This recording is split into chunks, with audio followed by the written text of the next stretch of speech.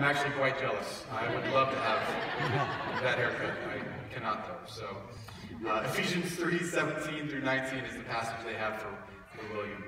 It says that you, being rooted and grounded in love, may have strength to comprehend with all the saints what is the breadth and the length and the height and depth, and to know the love of Christ that surpasses knowledge, that you may be filled with all the fullness of God.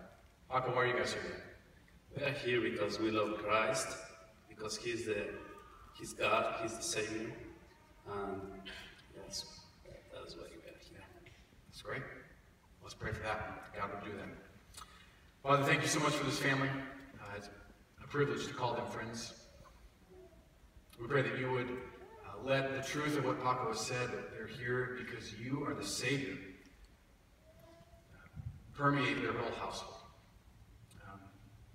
That in their conversations and their discussions with their son, that all of it would point to the fact that Jesus is the one in whom we hope and we find joy and find rest.